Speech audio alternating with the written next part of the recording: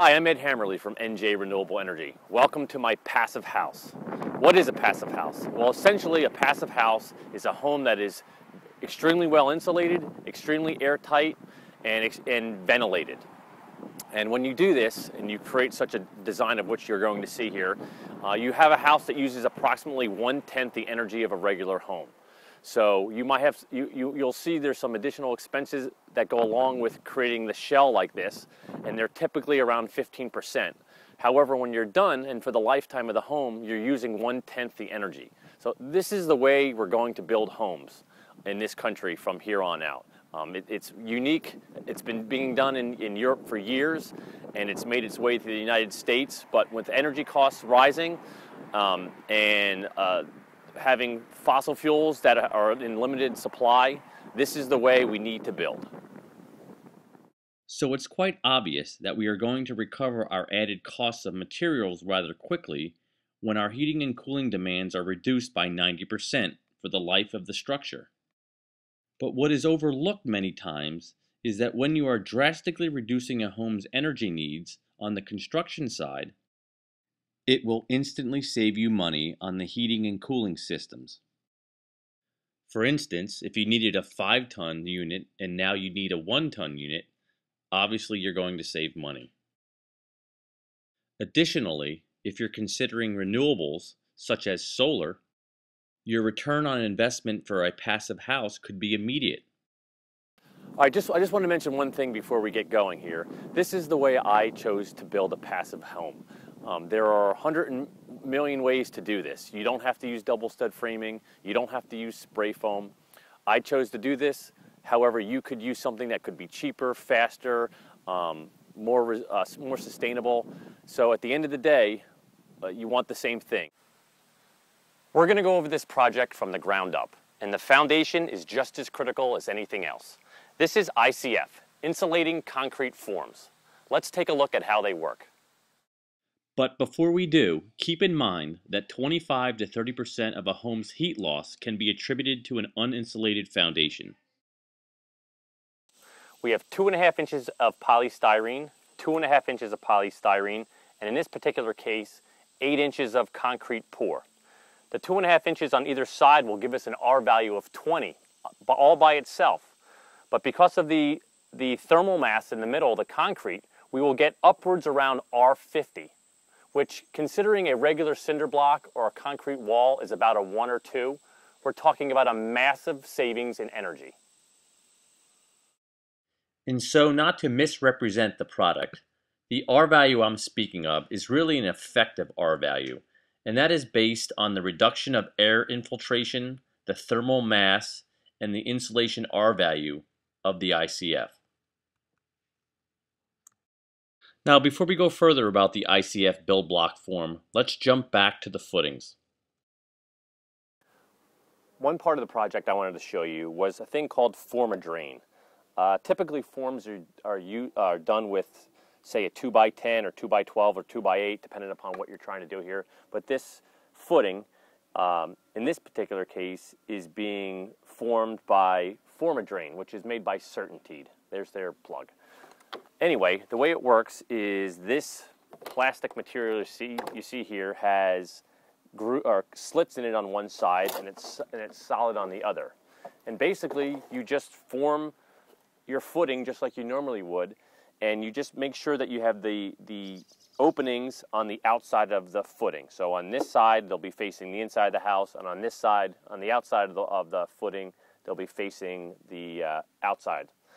That way, when there's either water trapped on the inside or water trapped on the outside, it will basically get into the inside of the form, and since it's all level, it'll ultimately find its low point.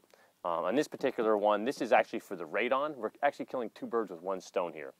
We have the upper portion where we pierce the form and we vent radon gases. We'll run this up into the wall, and we'll vent it either out the outside wall or up through the roof. And on the other side, which I'll show you, this hole is lower, and basically the water will drain out, and we'll get it into a sump pump. My feeling is this potentially has a sustainable aspect to it. You're not using wood every single time you form, and you're sort of killing two birds with one stone, actually three. You're not wasting lumber to make forms. You're then getting essentially a French drain, and you're also getting radon capability. So it would appear to me that it's a win-win. But at the very least, it's a very functional system that we're using in this application. I apologize for not having this information prior to filming the first segment, but I'm happy to report that the former drain is actually made of 92% recycled material and is LEED certified. So it's a great functioning product and sustainable. The build block ICF is complete. It is now time to pour cement.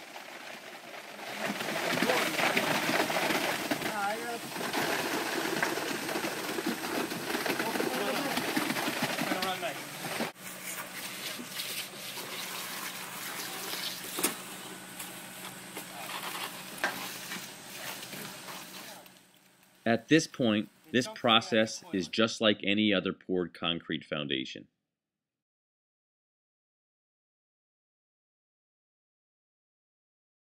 Now that we've created a highly insulated foundation, we must work equally as hard to do this with the slab. This is where we use our first application of Heat Lock Soy 200, a bio-based and recycled material spray foam polyurethane. This 2-inch coating will act as a vapor barrier and insulator. Once complete, our slab and foundation will be completely disconnected from the ground, creating a highly efficient and insulated structure.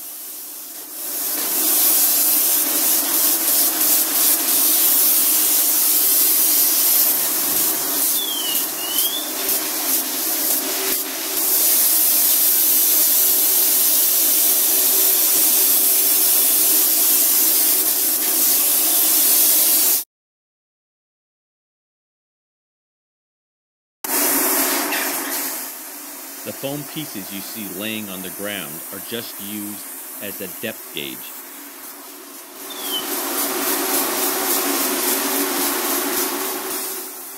Once spraying is complete, we're ready to pour the slab.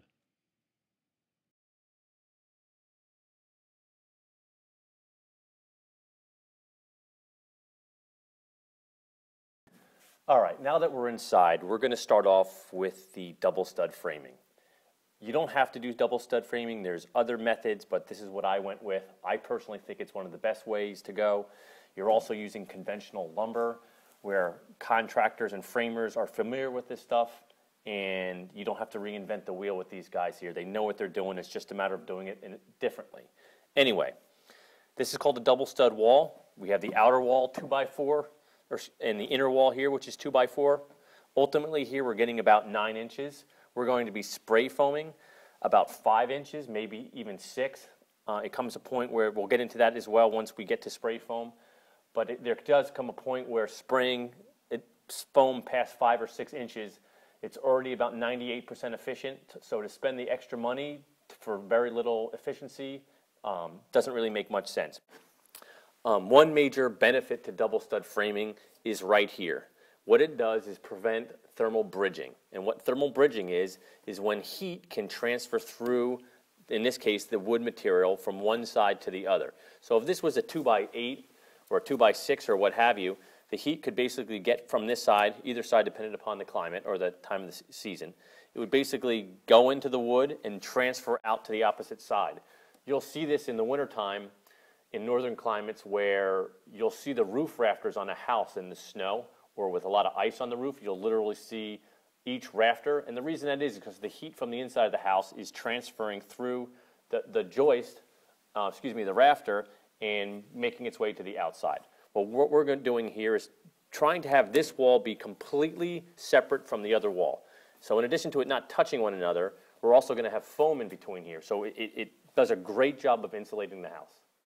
Here's another example in this thermal image of what I'm talking about. The brighter and lighter the color, the more heat being lost. And we can easily see the studs and rafters in this photo. All right, here's a corner of a double stud wall. You'll notice that I can put my arm through here, and it's all open inside here. We want as little material as possible in here. The less wood and the more foam that we can put in, the better. Now we're going to have a little bit of thermal bridging through the subfloor, but you can see here we've done our best to separate the outside wall from the inside wall.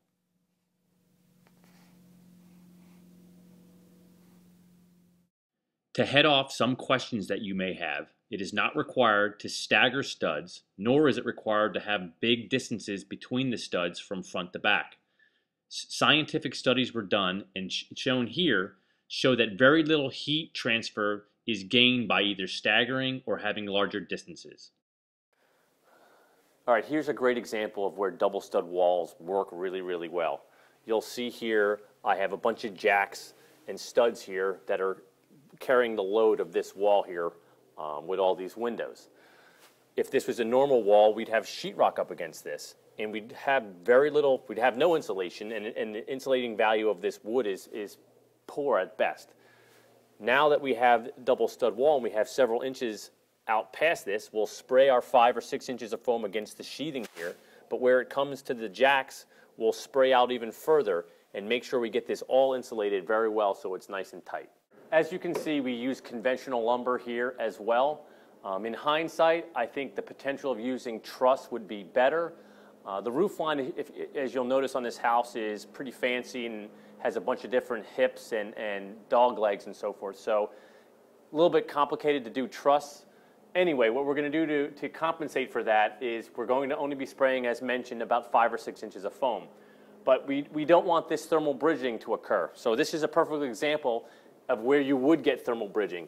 If we were insulated on either side and this was exposed, the heat would transfer through the entire solid piece of lumber and make its way through the roof. What we're going to do is we're still going to spray here. We're spraying the envelope is actually the ceiling, the rafters. So none of this here, nothing down lower, and the ceiling on the first floor will have insulation, which has other benefits too if you've done construction. But anyway, once we spray our 5 inches or 6 inches inside the bay, we're going to spray each rafter. So there'll be several inches of spray foam around every rafter so that we're separating the outside from either side of the rafter so that no heat can transfer through and get to the outside.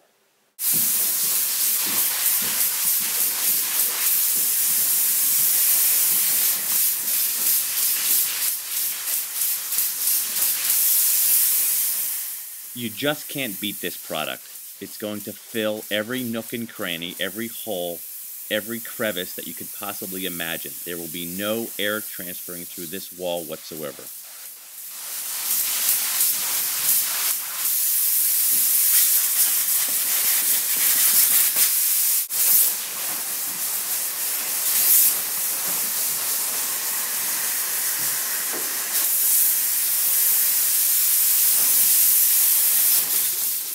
Now everyone loves to talk about R value, and no doubt it's important.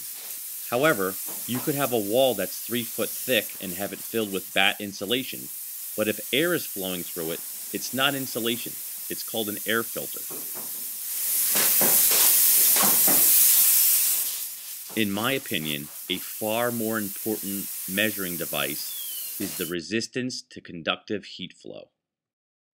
This is where Heat-Lock Soy 200 spray foam is in a league of its own. As you will see, at 2 inches thick, we have a heat transfer resistance of 94.4%. In this passive house, every wall or ceiling has a minimum of 5 inches, giving us a heat transfer resistance of over 97%. This is why, during many times of the year, body heat, light bulbs, appliances will be enough BTUs to heat this entire home.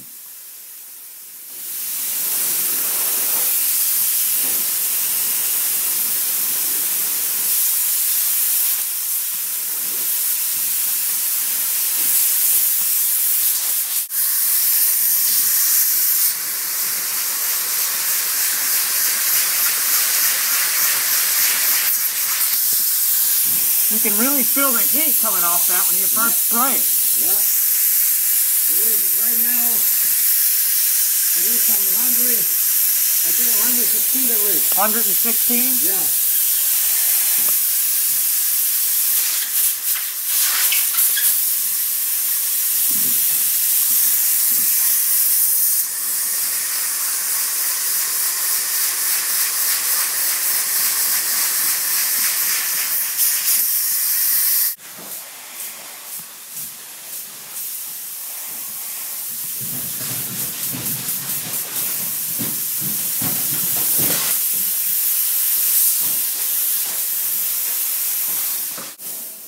Another great advantage to the spray foam application is that we spray the envelope, the rafters, the outside walls. Beyond the fact that we don't have insulation in the bays between the joists of the ceiling, it's also conditioned space up there. So our HVAC unit or our ventilation system, none of the ductwork is being battered by either really hot temperatures in the summer or really cold temperatures in the winter. Another unique feature to Passivhaus is that there is no ridge vent, there is no soffit venting.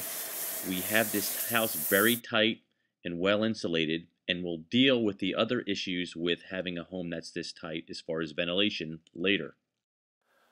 All right, we're ready for sheetrock. And before we do that, let's just take a quick look and see what we've come up with here. We've really filled in these spaces here. I'm sure you remember, these voids were about 8 inches thick. We've filled them completely with spray foam. All cracks and areas where air potentially can get through are now closed up. And we really have something here. This is going to be a super insulated, super airtight structure that's just going to outperform any building out there, period. All right, one thing we discussed before we had sprayed was about the roof rafters and the ability for heat to transfer through the rafter itself. As you'll see, we spray foam, not only do we spray in between each bay, that 5 or 6 inch thickness, but we went around each rafter in order to prevent any heat in the attic space to transfer through. This was a unique situation in the house, so I thought I'd point it out. This is the vaulted ceiling in the bedroom area. This is the only section of the house where the roof rafters touched the sheetrock, so we weren't able to spray around the edge. So what we did is I cut some 1/2 inch foam board and we padded out the rafters so that the sheetrock wouldn't touch directly on the rafter. You quickly forget how thick these walls are with the double stud, but this is what it looked like when we were done.